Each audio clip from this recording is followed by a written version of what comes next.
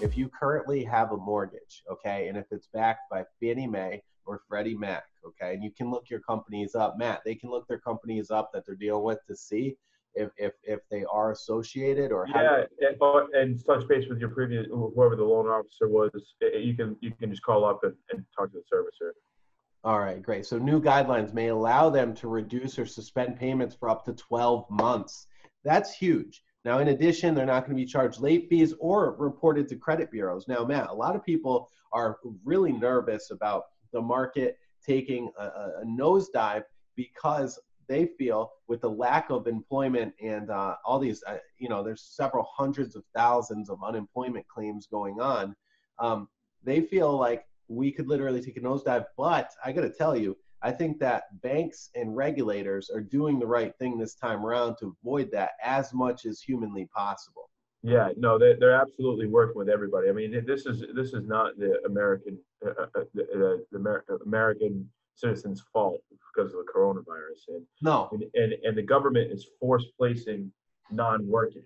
Like in order to save the day, they're telling you not to go to work, not to function as a normal society. They're telling you to stay at home.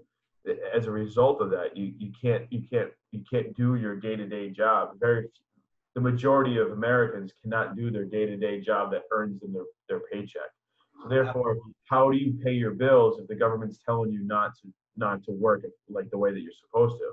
So in return, they are now the Freddie Mac and Fannie Mae, which are private companies, are following the lead of the government, saying, okay, the government's saying we have to cease and desist all operations, stay at home, be safe, be with your family, don't worry about anything. We got you.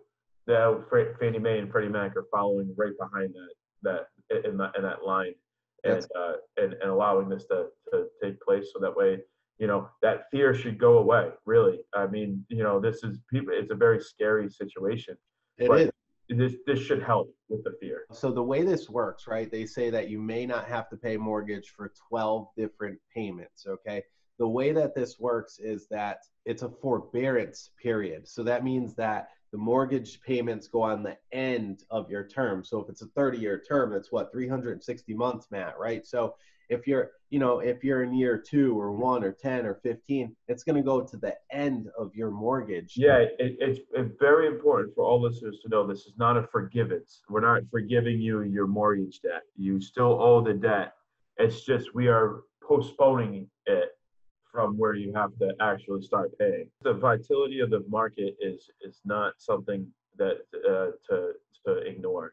And really, I've had almost all of my phone conversations with customers in the last 48 hours have been conversations about things that have happened a week ago or 2 weeks ago, and it's just not scenario at the moment. It's so different. It's so different, and that's where it's been changing from minute by minute, hour by hour, day by day. You can't be expected for you to take advantage of something that happened 2 weeks ago. Yeah. Because of how crazy the market is going right now.